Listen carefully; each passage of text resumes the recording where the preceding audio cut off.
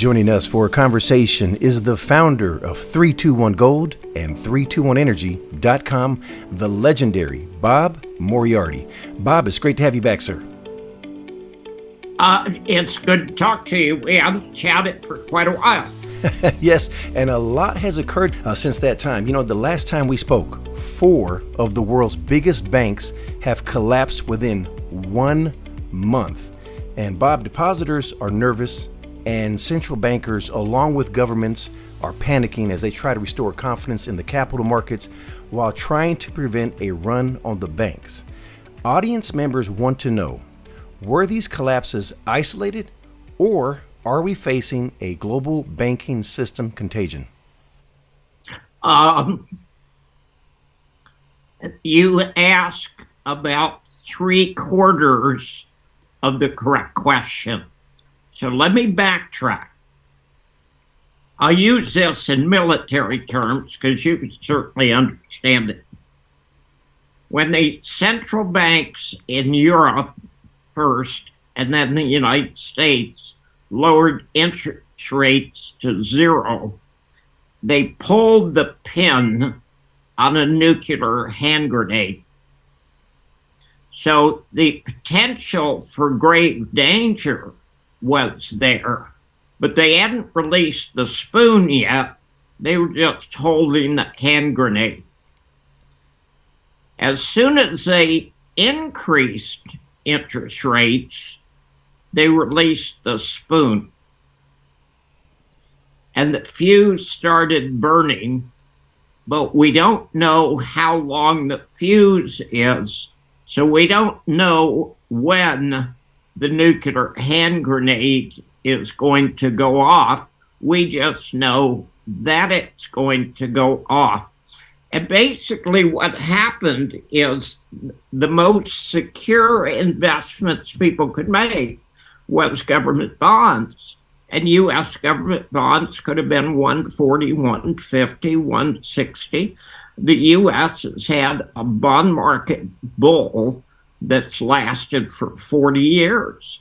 And investors today have never been through a bond market crash or a bond market bear. If you're going to eliminate inflation, you've got to increase the interest rates above the rate of inflation. So if you've got inflation 6, 7, 8%, you've got to jack up the interest rates. That's what released the spoon. We've had the biggest, fastest increase in interest rates in history. And let me tell you why that's important, okay? I printed off a couple of charts showing how much interest you would pay if you bought a $500,000 house and you put $100,000 down. If you were paying a 2.5% interest rate, over 30 years, you'd pay $169,000 in interest. So you'd pay $400,000 in principal and $169,000 in interest. Now then, all you have to do is go to a 7% interest rate, which is what we've got today, and the principal, of course, is still $400,000, but the interest rate has quadrupled to $558,000. It's not quadruple, it's triple. Those numbers are staggering. The point is that everybody that held bonds got killed. British gilts were down 53% at one point last year. German gilts were down. These are the highest rated government bonds. German gilts were down 23%. U.S. were down 15, 20%. And here's what's important. Every single institution that was invested in risk-free return, which is in theory what government bonds are, every one of them got killed. And that includes Japan, which is functionally bankrupt now, totally, absolutely, catastrophically bankrupt. That includes every pension fund in the world. It includes every insurance company in the world. and it includes the banking system.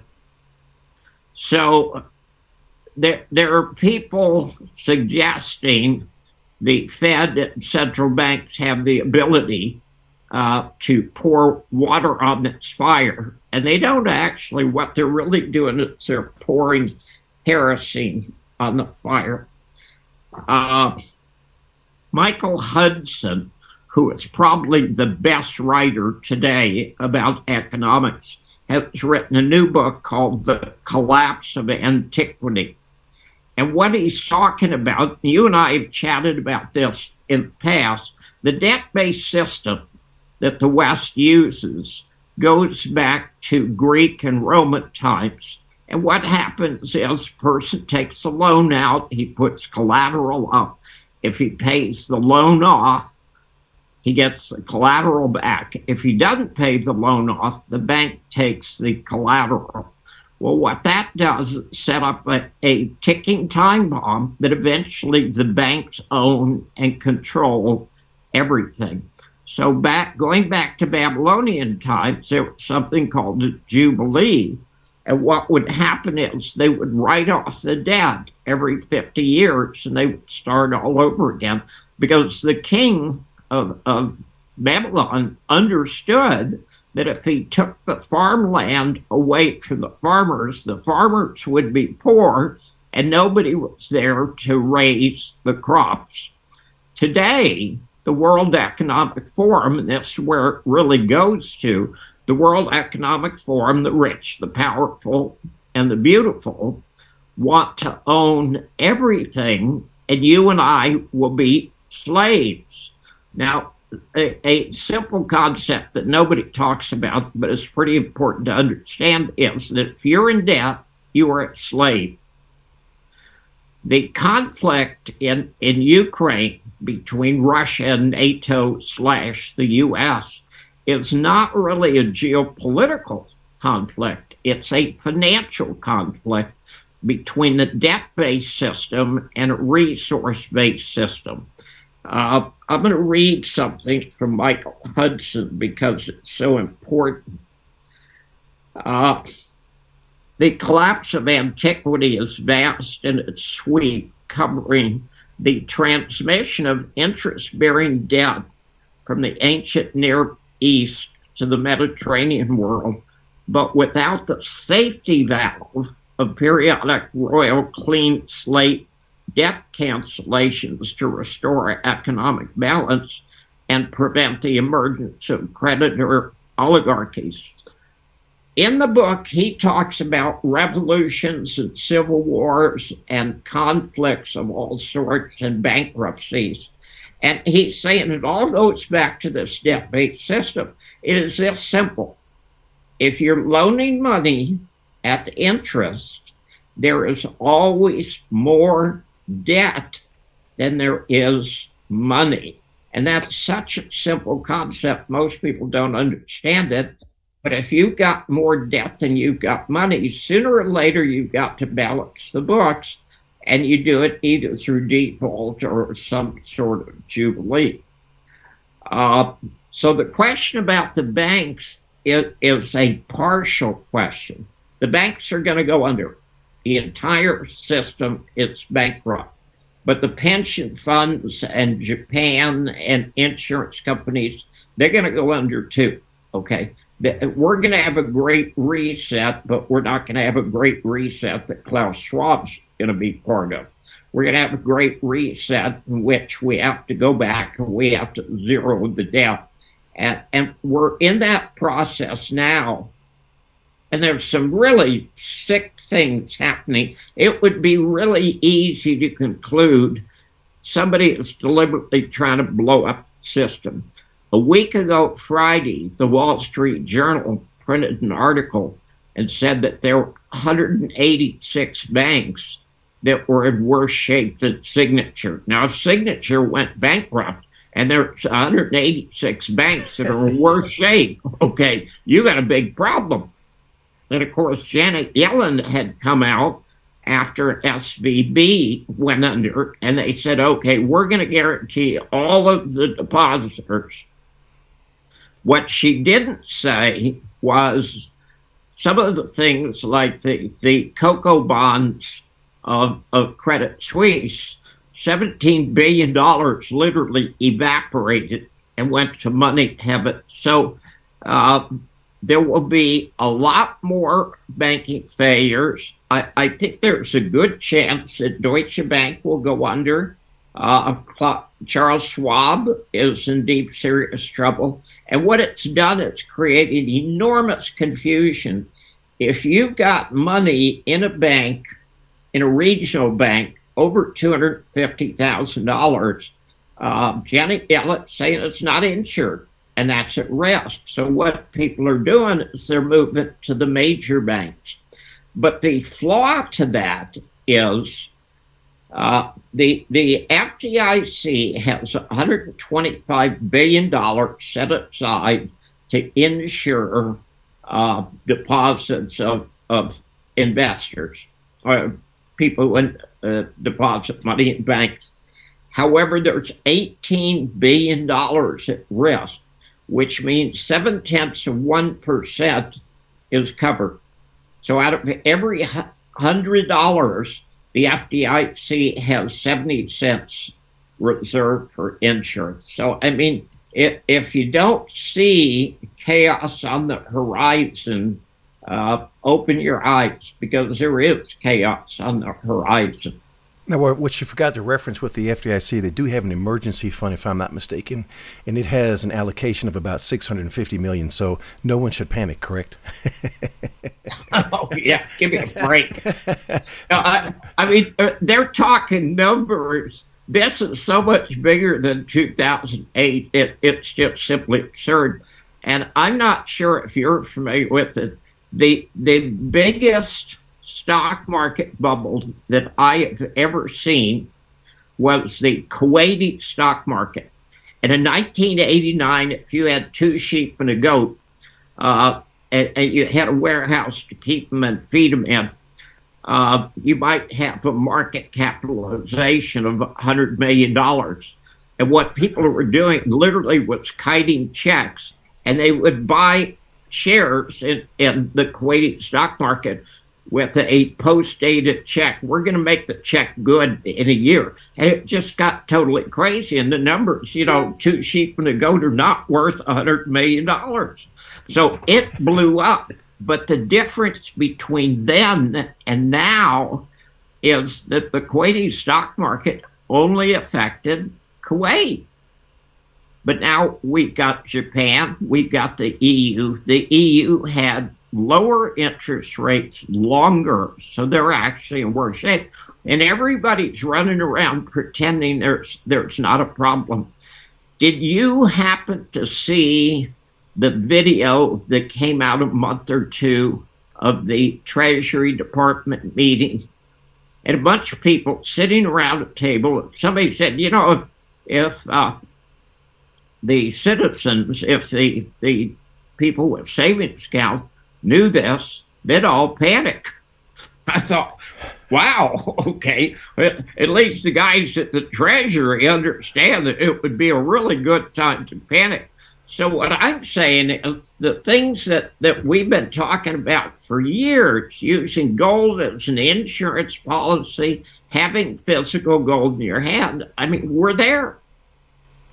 You've given a wonderful historical perspective on this, but as you just referenced, it's bigger than banks. We're talking countries that are going to find themselves in a big hole. And my question, which actually leads to a statement you made in a previous interview, where you imparted your words of financial wisdom that deserve to be repeated, in which you stated that all bubbles pop. And that leads me to ask, is this a central banker's worst nightmare? No. What could be worse for them? It's everybody's worst nightmare. You think that Janet Yellen's the only person who's worried? Strange enough, there are thousands of banks in the United States, and Janet Yellen has just yanked the rug right out from underneath them. And anybody who's not nervous about their funds whether it's over $250,000 or under $250,000, needs to rethink. I mean, this is it. And everybody's running around saying, oh, no, it'll be okay. Well, they said that in 1929, and they said that in 1930, and they said that in 1931, they said that in 1932, and the stock market went down to 89% between September of 1929 and July of 1932. This is worse. Powerful statement. You basically took out my next question, which was on a scale of 1 to 10, 10 being the highest. How close are we to having a global reset? And I think you just answered it. It is a 10. Is that correct? Yes, and we're in it right now. And there will be periods, it's like being in a hurricane. I'm not sure if you've ever been in a hurricane, but you've got the winds and they come in and they tear everything up. And then all of a sudden you hit the eye of the storm and everything calms down. You think, this isn't that bad. And then the other side of the hurricane hits you, and yeah, it really is that bad. Here's the key.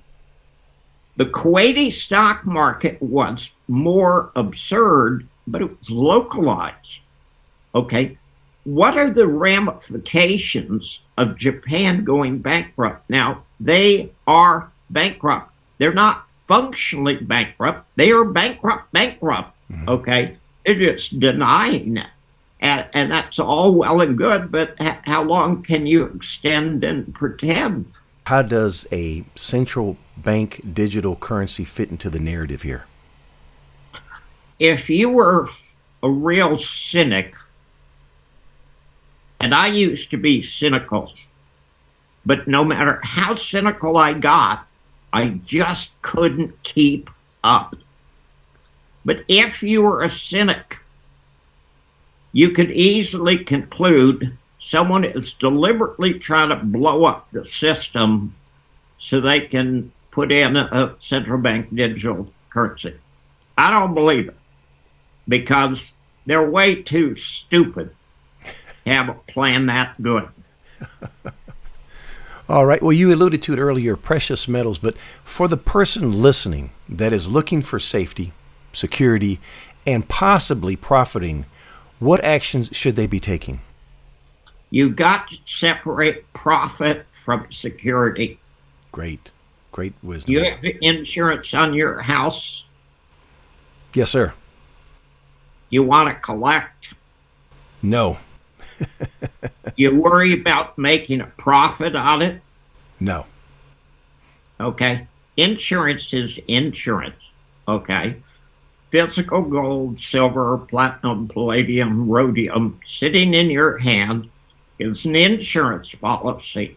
And now it's an insurance policy against a house that's burning down. Okay. I've been calling gold an insurance policy for years, and now you can absolutely, yep, it certainly is an insurance policy. If you're talking about investing for profit, you want to invest in resources, whether it's land, whether it's oil, whether it's gold, silver, mining companies. I believe that at the end of the day, the BRICS, Brazil, Iran, South Africa, China, Russia, South Africa, will form some kind of a resource-based financial system. And quite bluntly, they talk about resources, and I think it's too damn complicated. I think they'll go to a gold-based system because it's too easy to do. We're going to have total chaos. I believe that Putin understands what's going on. I believe his economic advisors understand what's going on. And I believe the Chinese do. Everybody else is pretty clueless. You know, and another virtue that precious metals extends to someone is that it is not someone else's debt. It is basically, or in essence, payment in full. And one of the amazing virtues of having precious metals there. Well, there's no counterparty risk, and that's the most important part about it right there. You understand why counterparty risk is so important? Please expand on that for us, because I know that's something we hear frequently. Okay. If you walk into a casino and you're wealthy and you tell a casino you want to bet $1 million on a roll of the dice, they will take the bet. And there are two things that can happen. You can win or you can lose. And they're happy to do that, and $1 million is not a lot of money for them. If you are Saudi Arabian or Chinese or Zelensky and you got $1 trillion, you walk into a casino and tell them, okay, I want to bet on one roll of the dice. They will still take the bet. But there's only one possible alternative, and that is you lose. Because if you roll a dice and the dice roll in your favor, the casino can't pay off because the debt's too big, okay? You have introduced counterparty risk that didn't seem to be a factor before. So if you roll the dice and the house wins, they take your $1 trillion. And if you roll the dice and they're in your favor, you still don't win anything because they can't pay off. And that's very important. It is the size of the bet that determines the counterparty risk. So a lot of things, you know, all these people talking about the Dow Jones or the S&P going down 1,000 points in a day or gold going up $100 in a day, you can bet on those, but you cannot win because the counterparties are not going to be able to pay off. And nobody talks about that. Counterparty risk is far more important than market risk. And the solution for that, again, is for everyone listening, precious metals. Now, switching gears, Bob, I invited subscribers to forward any questions that they would like for me to ask you. And the response, I have to say, it was quite overwhelming. The first question we have is from Stephen. He states, I notice other channels which advocate precious metals use the following talking points: manipulation, naked short sales, COMEX deliveries, and bullion banks, and limit their conversations to only gold and silver. On the contrary, you and Maurice both seem to advocate a more pragmatic approach of using the ratios and expand the narrative into platinum, palladium, and rhodium, which I never hear on other channels. Thank you. Question: what is a bullion bank, and why don't other channels use the ratios? Okay, so that's two questions. I'll answer one at a time. Anybody that uses the term COMEX default or naked short selling in commodities or bullion banks is a fraud, period. End of story. The reason TV preachers and politicians and financial letter writers make money is because most of them are too stupid to understand what they're doing. But they do understand if you tell people what they want to hear, they will elect you to office, they will donate to your church, and they'll pay for your newsletter, okay? Guys have been running around for the last 20 years, 25 years, and everybody hates me for this. And they say I don't believe in manipulation. And that's absolutely dead wrong. I believe in manipulation. I would say commodities broker. I passed my Series 7 exam. I traded commodities for 6 months or a year. All financial markets are manipulated. If you can't live with that, don't invest, okay? To say that financial markets are manipulated is about as meaningful as saying the sun rises in the east.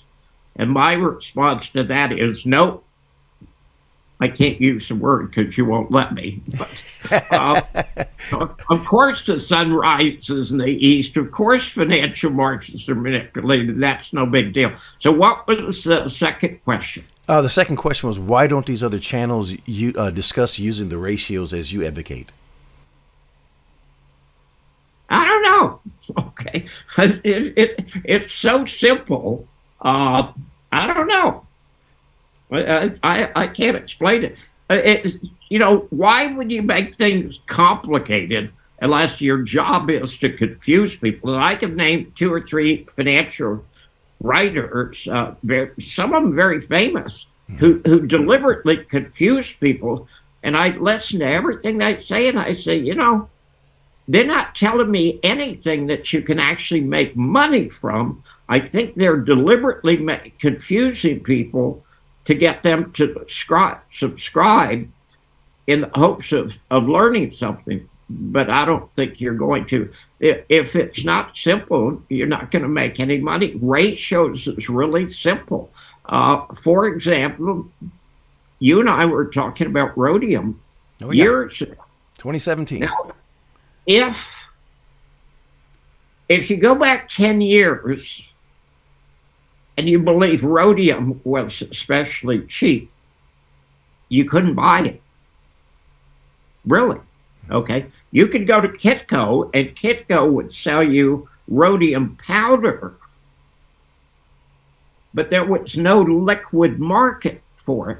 So if you sent the rhodium powder back to Kitco a year or two later, you didn't get full value for it because they would have to have it assayed, okay? And that would take 6 months. But somebody came out with rhodium coins, okay? And as soon as they came out with rhodium coins, it meant you could buy and sell rhodium in a known quantity, a known weight, and you could invest. And I don't remember what the low was. You can help me out, but it was like $600 or $700. Yes. Am I right? You're correct. Yes, sir. Okay. Do you remember how high it got? 29,000. Yeah, exactly. If you could do that once in your lifetime, you could retire. And rhodium, when it was $28,000, I said rhodium would be a good thing to sell now. And I think rhodium is like $7,000 or $8,000 now. And while I advocate holding precious metals, that's not one I would buy at $7,000 or $8,000. Great points there. Tom in Colorado asked, Bob, I noticed that you no longer talk about some junior miners that you were very positive on. Is this because they no longer advertise with you, or you lost faith in them? Asking about Novo and Labrador Gold specifically. Thank you. That's a good question, and it's a multi-part answer. Companies have to do something that are clear, that offer an alternative of making money. And Novo actually had to shut their mill down because they lost control of grade, and there were some really severe labor problems in Australia. So Novo is really back to being an exploration company, but until they do something that's going to appeal to investors, it's not something I could write about. I think I have mentioned Labrador Gold. I put Labrador Gold and Newfound Gold in exactly the same boat. Newfound Gold is more advanced and it's bigger, but Labrador Gold is on exactly the same trend, and Labrador Gold is an absolute steal now. Using ratios, as much as I like Newfound Gold, and I love that company, and they're going to be one of the biggest mines in Canada, Labrador Gold is a better buy. All right. Sticking with stocks here, what brokers for TSXV stocks does Bob like? That's a problem. All right. It's a problem because if you're in the United States, you're really severely limited as to who can trade the TSXV stocks. The ideal situation would be to have a Canadian broker, but if you can't get a Canadian broker, I don't know who to recommend. It's a problem. And here's why it's important. Let's take Newfound Gold. Well, actually, Newfound Gold's a bad example because they've got a U.S. symbol. They've got a U.S. listing, not just symbol. But let's take XYZ company. That's a TSXV or a C exchange, a Canada company. They will have some kind of over-the-counter symbol. But the over-the-counter symbol is a derivative. It is not the shares itself. It's a derivative based on the value of the shares. So the Canadian shares are the real shares, and the U.S. over-the-counter shares are a derivative. And why is that important? Somebody called me up in an absolute panic, said, oh my God, you recommended this stock at 90 cents and it's trading at 2 cents today. And I looked at the Canadian symbol and it hadn't dropped. And I wrote back to him and I said, what symbol are you using? And of course, what he was doing is he was using the over-the-counter, the derivative. Mm-hmm. So somebody had put a market order to sell. And if you're using the derivatives, if you're using the over-the-counter symbols on Canadian stocks, and you put in a market order to sell, you are telling the broker it's okay to steal from me. And they will, and they'll give you 2 cents a share for a stock that's worth 90 cents. And actually, I'm thinking about it, I'd do the same thing, I suppose. May I interject with an option here for the question here? Interactive brokers, if you are in the U.S., it's not an endorsement, but I personally have an account with Interactive Brokers. They will allow you, because they're U.S. based, by the way, they will allow you to make a currency conversion from U.S. to Canadian, and you can purchase on the TSXV. The exception is you cannot purchase a CSE nor its OTC with them. So that's something to keep in mind. There's an option. Okay, and there's a lot of good CSE stocks. Yes. And I didn't realize that. It's interesting that you can't trade it or the U.S. over-the-counter symbol. But that would certainly be a good alternative. Now, the caveat to that is, though, if you're an accredited investor and you participate in the financing and you have your certificate with a legend on it, they will not remove it. That's where you have to have that Canadian broker. All right. Another subscriber asks, what's his opinion on physical platinum, and will it go higher in the future than gold? And what ratio of platinum to hold? Personally, I have 3 ounces for every 1 ounce of gold. Is this a good bet? Yes. Well, I can't answer that because I don't know how much he paid for the platinum. Okay. that's good. Good. For most of the last 400 years, platinum has been a premium to gold. So if you paid $2,000 an ounce for platinum and platinum's now 900, no, it's not a particularly good bet. Here's the deal. In relative terms, platinum is probably the cheapest in ratio to gold, silver, platinum, palladium, or rhodium. However, you've got to be able to buy it. Okay, and I'll give you a perfect example. I've got a company that I store physical platinum, palladium, gold, and silver with. And they call me up periodically, and they've got a deal where they want to sell something. They called up a couple weeks ago, and silver was about $20 an ounce. And he said, look, we got like 10,000 ounces. Do you want to buy some? And I thought, this is a perfect measure of sentiment.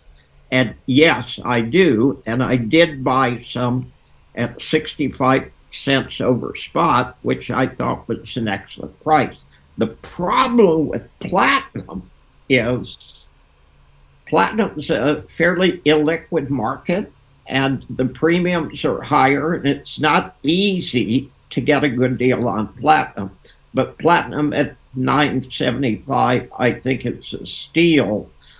I think the number is 65 or 70% of platinum is produced in South Africa, and the bulk of the rest is produced in Russia. You've got the sanctions problem with Russia, and you've got an energy problem in South Africa.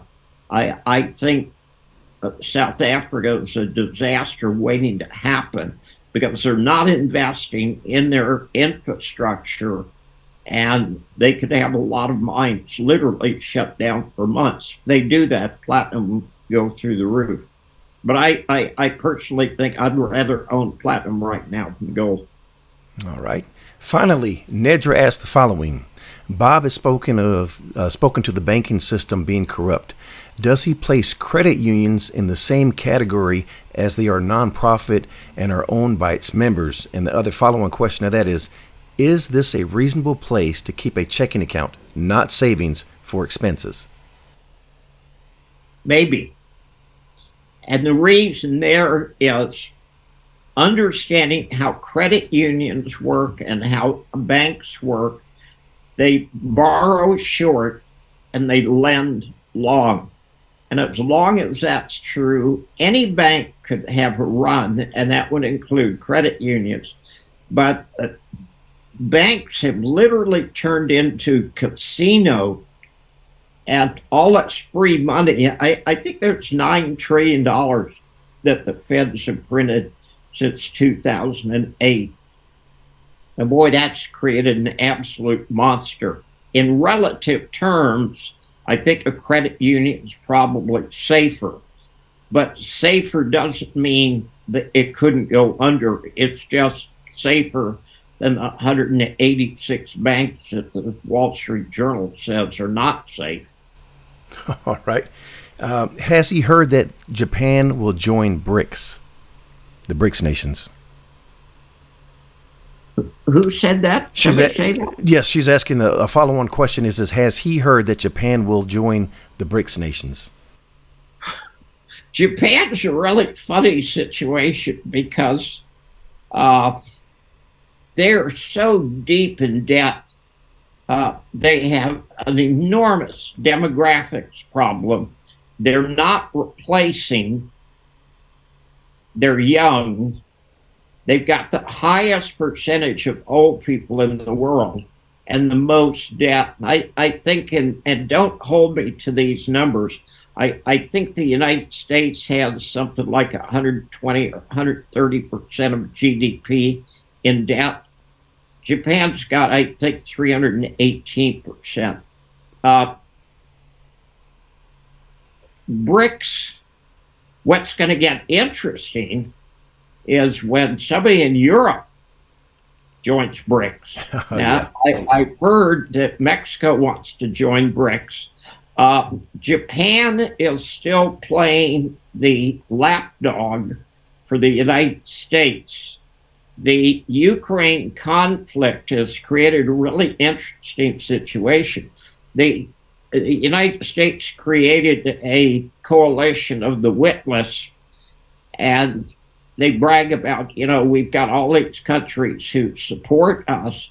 But if you look at the total GDP of the BRICS nations and total GDP of those who support the United States, the BRICS is actually larger. Japan is following the lead of the United States, but it's not a good thing. Some things, the whole Ukraine war is just plain stupid. Ukraine is losing the war. 100% of what Americans are told about the war is a lie. It's just like COVID. 100% of what we're told about COVID was a lie. 100% of what we're told about the banking system is a lie. And 100% of what we're told about Ukraine is a lie. The probability is Ukraine will be split up between Russia and Poland, and the losses of the Ukrainians have been absolutely catastrophic. It was such a stupid war with no point to it whatsoever. And it's really a conflict that the United States doesn't want any competition. Now, why is that important? Well, the United States is talking. We've had two different generals, a 4-star Marine general and a 4-star Army general, talking about we got to prepare for war with China. Now, I was in a war for almost 2 years, and I'll be candid. China, first of all, is not the enemy of the United States. And second of all, I can't tell you how you could possibly defeat them. I don't think we could get a naval vessel within 500 miles of them, you know, unless you're talking about turning them into a sheet of glass with nuclear weapons. But why would we want a war with China? I mean, what's China done to us? And I'll tell you what part of the problem is. And I don't think I've told you about these numbers, but because of your connection with the military, you'll enjoy this. In World War II, there were 3 capital ships for every admiral. Today, there are 3 admirals for every capital ship. Yeah. At the time of Desert Storm, there were 9 4-star generals in the Navy, Marine Corps, and Army. Now there are 40. And I'll be absolutely candid. Anytime you see a picture of any of these generals talking, and they've got like 30 ribbons on their chest, and they got things here and here and here and here. Those are all for attendance, okay? That's like a gold star when you were 5 years old at kindergarten. We don't have a general that's ever won a battle, much less won a war. And it's end of empire. It's declining so rapidly. It's just absolutely remarkable to me. But the corruption in the United States, the FBI and CIA now get to pick who the president is. The FBI's had control of Hunter Biden's laptop for 3.5 years. Somebody went through it and concluded there were 389 separate crimes that had been committed that he could be charged with. And Hunter Biden hasn't even been charged with jaywalking. Oh. Now, why is that important? Well, Hunter Biden was the bag man for his brother, or for Joe Biden and for Jim Biden. And while Joe Biden was the vice president of the United States, he was taking bribes from the Chinese and the Ukrainians and the Russians all at the same time. Wow. Shaking your head. That's pretty damn corrupt. Yeah. Oh, wow. All right. Let me finish up here with Nedra's final question. Is Bob buying platinum over silver? Nope. What was that answer, sir? Nope. No. So you're buying silver more than you are platinum. All right. And I'm doing it because it's easy to do. If I could buy platinum at a good price and it was easy to do, I'd be buying platinum. However, I think buying silver at a ratio of 88-1 for gold is like stealing. And as a reminder for everyone, I am licensed to buy and sell physical precious metals. I welcome the opportunity to earn your business, and we do sell gold, silver, platinum, palladium, and rhodium. Give me a call if you have any questions or you're ready to place your order at 855-505-1900. That number again is 855-505-1900. Bob, on behalf of all of our subscribers, thank you for taking those questions. In closing, what would you like to say to the audience? Okay, I'm really glad you did that. And of course, you do it every time, so I knew you were going to. Go to Amazon and put in Michael Hudson and bring up The Collapse of Antiquity. It's a book that he just released, literally in the last couple of weeks, and it explains the debt-based system of the West and why it's fatally flawed. We are at the most important inflection point in world history, because every country in the world is going to be affected by the change from a debt-based system to a resource-based system. It's going to be a time of wonderful opportunity, but it's also going to be a time of terrible risk. And I highly encourage people to read the book so they understand why the debt-based system is so dangerous to everything. And actually, the World Economic Forum, it wants the rest of us to be slaves because they intend to own everything. And I'm just flat going to tell you that's the most dangerous thing I've ever heard. Hey, Bob, by chance, is the copy of the book there in your hand? Can you show us a cover of it if you have it? Hold that up. All right. We got it. Roger that, sir. All right, Mr. Moriarty, it's been an absolute delight to speak with you. Wishing you the absolute best, sir. Thank you. It's always fun talking to you, Maurice. Good questions. And I highly encourage anyone, do write in and ask your questions, and I'm happy to. I'm more interested in knowing what investors want to talk about than listening to myself. I get to listen to myself all the time. That gets boring. But we love listening to you, Bob. All right, sir. Take care. Okay. Thanks, sir. Bye-bye. The information presented on Proven and Probable is provided for educational and informational purposes only, without any express or implied warranty of any kind, including warranties of accuracy, completeness, or fitness for any particular purpose. The information is not intended to be and does not constitute financial, investment, or trading advice, or any other advice. You should not make any financial, investment, or trading decision based on any of the information presented without first undertaking independent due diligence and consultation with a professional broker or competent financial advisor.